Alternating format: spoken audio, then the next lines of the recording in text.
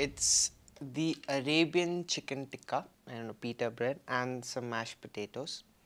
I think I'm going to keep having this for the rest of the IPL for lunch every day. The thing is that I can't eat as much as I want because my metabolism is very slow. If I eat a little off limit, I can see the difference in my body. But even then, in my limitations, I try and enjoy as much as I can because I am a big foodie. It's sort of a keto diet, but if I want to eat something, I go ahead and eat it.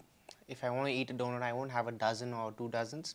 I'll go ahead and have one donut, which will like keep me sane. So yeah, and I'm not really following a very strict diet. I like to have some good meat before the game, and between the game I think I don't really feel hungry because I'm so focused in the match. I don't really eat much. Mostly I do mobility sessions in the morning because we have practice like at 3 or 4, so I don't really like to stress myself up before practice. But then if I had to work out, I think I go for a run at the beach.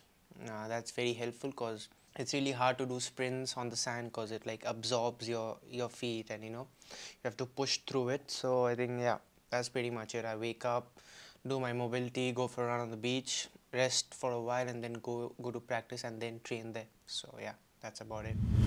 You will have so we're going to change the lunch timing to start from 11:30 till departure, which will be around 2 o'clock. Nutrition it underpins everything around performance. I think without it being addressed properly, then performance is a non-starter, really, and recovery is a non-starter. So anybody who wants to perform at this level consistently, remain injury-free, as well as have positive long-term health outcomes, you have to address the nutrition side of sport. They did a really popular sweet potato and barley salad at the ground the other day. The boys really liked that. So tomato soup. Yeah, we can do a roast chicken. Yes. With mashed potato.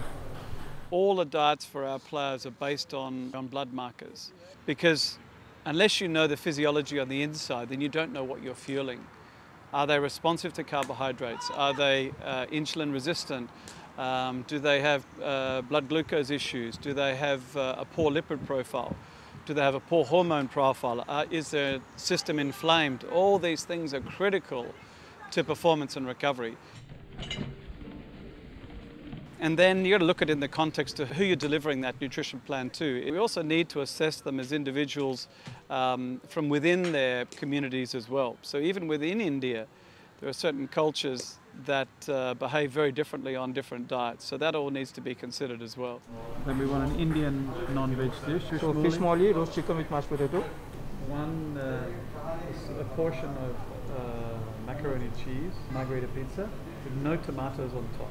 Just the sauce. Yeah. And desserts?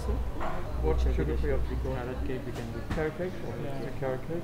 And then when it comes to the day-to-day menus, particularly on match day, yes, we need to consider those parameters, but we also need to consider things like anti-inflammatory. So the majority of the menus that we work with are what we call anti-inflammatory menus. So there'll be nothing on that menu that will cause their systems to become inflamed, because inflammation is the source of all disease, and inflammation is the source of injury, and it's also the source of poor recovery.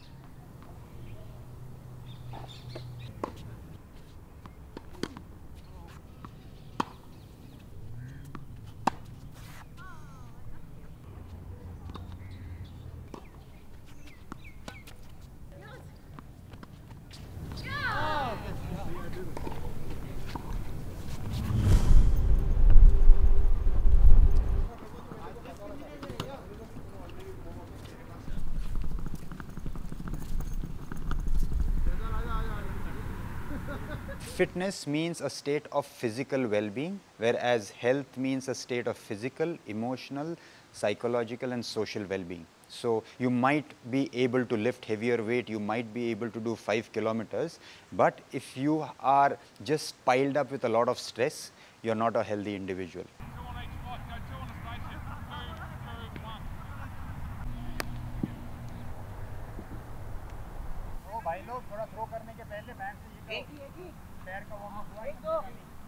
When you talk about warm-ups, I follow a protocol called as RAMP, R-A-M-P. So when you follow this RAMP protocol, you are basically getting your body from a dormant state to a very active state. R stands for raise your body temperature, raise your heart rate. A stands for activations. So you activate the muscles which are dormant. Then M stands for mobility. You start doing some dynamic work, dynamic mobility like leg swings, side leg raises, side bends, all those kind of things. And P stands for potentiation. You have to do exactly the stuff that you will be doing in a game or in the gym at a lesser intensity. So if you'll be sprinting on the ground, you should be doing some sprint work at 70, 80, 90% of your intensity.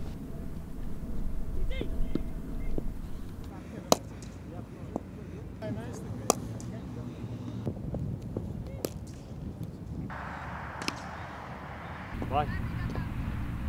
Dan, listen, what's happened there with your hat situation?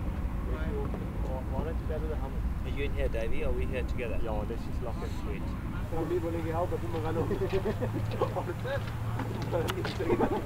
Catapult definitely helps us give the data what we require to manipulate the intensities which we need to train him on the ground or in the gym.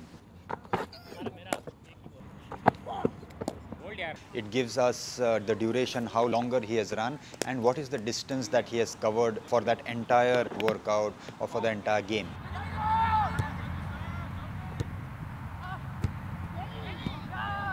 So I know what his fastest speed is, and if I have to warm him up, what speed I should be working him at 70, 80 and 90% intensity.